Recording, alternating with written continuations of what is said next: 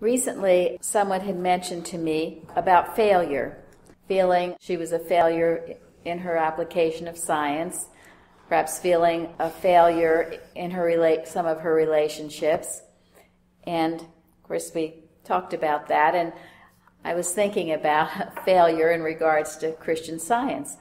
And, of course, failure would mean a selfhood apart from God, because God can't fail. Therefore, how can his likeness fail? It would be impossible. And Era would just like us to get discouraged. But I also thought there are two of my favorite quotes. One, a familiar one of Thomas Edison when he was inventing the light bulb. He said, "I have not failed. I have just found 10,000 ways that won't work." And the other one that I love is from Winston Churchill, who says, "Success is stumbling from failure to failure with no loss of enthusiasm." And that word enthusiasm has its derivative in enthus, God, which is, I believe, Greek for God. But anyway, it stems from God. And enthusiasm is to be infused with God's will.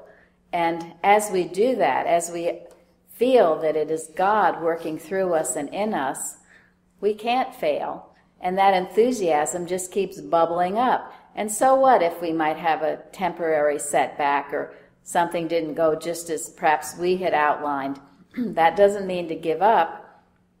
You just keep on going with no loss of enthusiasm, as Churchill said.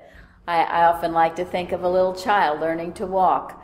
They stumble, they fall quite a bit, but they don't say, "Okay, I'm never going to learn to walk."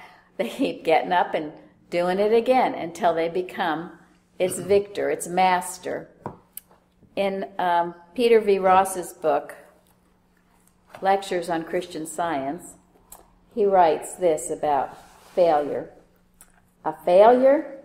How can I fail when God has provided a world of abundance and opportunity? How can I fail when God has a purpose for me which cannot be frustrated, a purpose which abounds in activity, and wherein idleness and uselessness cannot enter?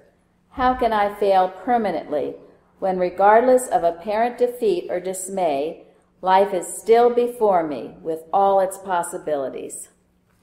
So that's the truth. We have infinite opportunities every day. We just have to look for them and not lose our enthusiasm, that sense of God with us. I thank God for the truths that I've learned in Christian Science. I thank God for this wonderful meeting, wonderful readings and music and testimonies. So grateful to be here with you all tonight.